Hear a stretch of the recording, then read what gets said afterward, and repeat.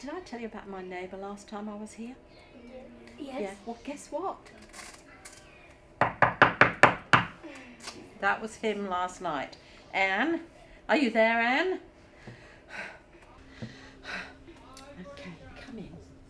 So I let him in, and this is what he told me. He told me that he has 24 lollies. You know, this sort on the sticks? Yeah. He's got 24 lollies, and he told me he's got a niece and 2 nephews, and he's going to be making 3 mini Christmas stockings. Is that what they are? Does that look all right? That's right, isn't it? Yeah. So he's going to make 3 mini Christmas stockings, and he's going to put a quarter into each stocking. But this is what he told me. He said he needs 9 lollies left over.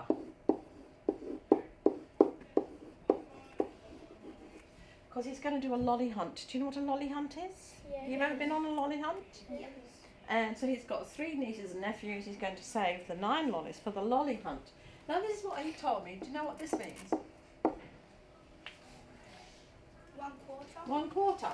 He said he's going to put a quarter of his lollies into each of the stockings, and then he says he's going to have 9 lollies left over for the lolly hunt. And I'm thinking to myself, that does not sound right to me. Does it sound right to you? No. Okay. Well, this is what I thought. I thought this afternoon you could sort that part out for me. Do you think you could do that? Yeah. Okay. So we'll sort that part out first, because then there's something else I need to tell you about. Can you remember the rules when you worked with me? There weren't many rules. What were the rules? Do you remember? That you had to talk to people to help solve out the problems if you need them. Okay, that you can talk to each other. That's one of the rules. You don't have to sit there in silence for me. You can't use a razor. Oh, no rubbing out. If you make a mistake, you just put a line through it and keep moving. I'd forgotten that one. Thank you. And there's one more. What has to go on the page? A picture or something. Or you write something on there. That shows me what you are thinking. I want all your thinking on your page. So don't just say, and it does work, or and it doesn't work, because will I be happy? No. I will say to you, how do you know? Okay. Any questions? So who thinks they're going to be drawing lollies this afternoon? Okay. Who thinks they're going to be using numbers this afternoon? Nice work. Who thinks they're going to be using numbers and pictures? Anybody think they might need some tallies or something? No tallies? Any other ideas? What I quite like about problematized situations is once I've sent the students off to do their job, I'm redundant for a few minutes. I won't tell them what to do. It's not my job to rescue them. I give them enough think time, enough confidence, enough expectation that they can do it by themselves. As soon as possible, I'll move in and find out what a student is thinking, what their plan of attack is, and I might ask some questions. I suppose prompting questions. Why are you doing that? Would something else help?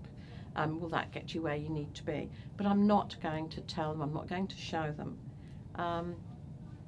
how to do it. I want to see their thinking on the page. That's the main thing. There's 24, and I know 24 you can count in twos by 24. Yeah. So I circled twos, and because I don't get confused, I just wrote numbers at the bottom and twos. And I noticed if you take crossed out 15, because you don't need those because you're going to put these little stockings, you only need 9 left. So you don't use those 9, but you put, 15 can be divided by 5. So I need 3 sets of 5 to make 15. So there's 3 stockings, so I put 5 lollies, another 5, and another 5 in the stocking, and I left with 9 lollies. Really what I do, I move in as soon as one child's got enough on the page for me to have a conversation with that child. I'll move in, and you'll see I'll ask them to tell me what they've done, why they've done it. I might ask, is there another way you could have done that? Is there another way you could have counted that? How did you work that out? Can you prove it to me? What I'm actually doing is an intensive interview to find out exactly what the child's bringing to the task, and then I'll start to prompt. I'll try and push to see if they can go a little bit further. I'm watching the child's face, I'm watching the work sample, I'm listening very carefully. I stop at the moment I see a child's face change, I know I've done enough. And then I ask permission to write the story of what they've told me on their work sample. It's really important to know I don't write on a page if I'm told I can't. I ask permission. If a child says no, then I write on a post-it. What I write down, the annotations, is the documentary evidence. I now have documentary evidence, what that child did without assistance, what that child did with a prompt, and if I actually had to scaffold, what that child did as a result of a scaffold.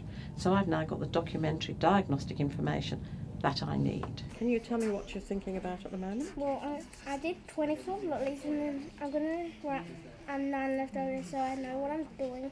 Then I'm going to see, I'm sort of going to take like 9 off to see what's left, and then divide them into the stockings, and then Wow, done. sounds like a good strategy. How do you know you've got 24 there? Because when I was drawing them, I was counting them as well. Okay, could you just double check for me? What would be a fast way of doing it? Going like 10 or 5. I could do like circle them, make 5. Oh, okay. Do you want them circled there? Will that get in the way at the end? I thought maybe you might just do them in 2s or something. No, I don't want them to go in the way. Okay.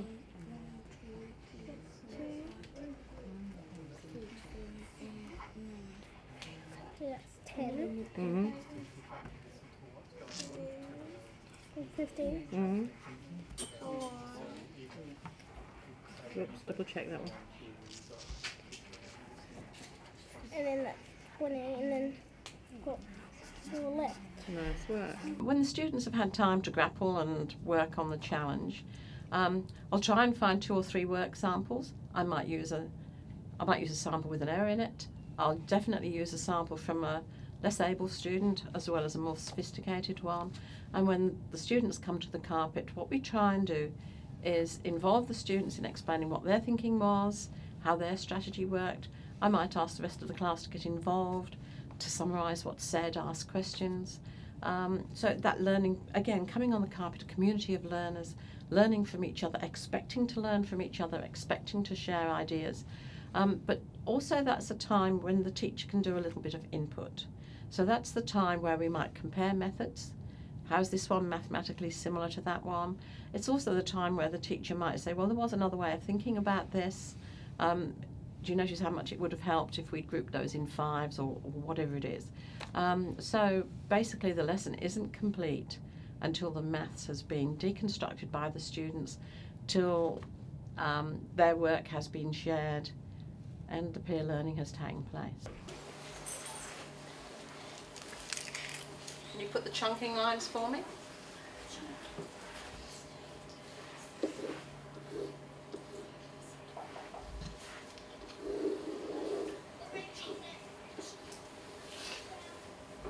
Nice work. Now, I don't know, Matthew's just drawn this on his page with some help from his friend. That's me. And I'm just wondering whether Matthew can explain what went on. Could you talk us through that a little bit, Matthew? Yes, please. I've drawn 6 rows in quarters, and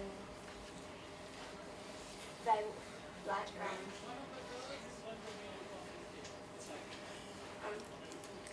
He's made, how many equal-sized groups have you made? 6. 4. 4 equal-sized groups. Turn around and face your audience, Matthew. You've done a brilliant job. Why would he make 4 equal-sized groups there? What was he trying to find out? Because 6 and 6 equals 12, and double 12 equals 24. So we just wrote 6 group, and another 6 group, and another. So we just put across, and that means 1 6 group, another 6 group, and another. And he tried to put it in 3 stockings. Okay, do you agree with that, Matthew? So he drew the 24 lollies. He cut them in half that way, cut them in half that way, so he made his quarters. Now have a look and see. Matthew's put into those stockings, he's put 6, 6 and 6. Why has he done that? Why did he put 6 in each stocking? Somebody else. I'm going to choose somebody. Oh, you want to explain? Okay, you do it, Matthew. I put 6 in all of them because a quarter is 6. A quarter of 24 is? 6. Remember my original problem? 24 lollies, and my neighbour, I'm sure he was trying to trick me again, said he was going to put a quarter of the 24 lollies into each stocking, and he told me there was going to be 9 left over for the lolly hunt. Did he tell me the truth? No. If we want the students to have a positive disposition to maths, we've got to make sure everybody has success. You'll notice that I used work samples that weren't of a particularly high level. I even used work samples with mistakes in them. Now I can work with those. I can get the whole class to work with those examples. I can make even the less able child feel successful. If a child's drawn, for instance, the 24 lollies, and that was as far as they got with the problem, I can use those 24 lollies and use that child's work sample as a tool to get the rest of the class thinking. The child who didn't complete the problem doesn't have to feel any less successful. In fact, they feel highly successful because their work sample has been valued. Now, the other thing you'll notice that I do is I don't focus on the answer. I often leave the room and we haven't got to the answer, but what we have got to is unpacking and finding strategies and smart ways of dealing with parts within the problem, and that's my goal. I can come back tomorrow with a strategy lesson and pick up some of those pieces. Today, the focus is on the thinking.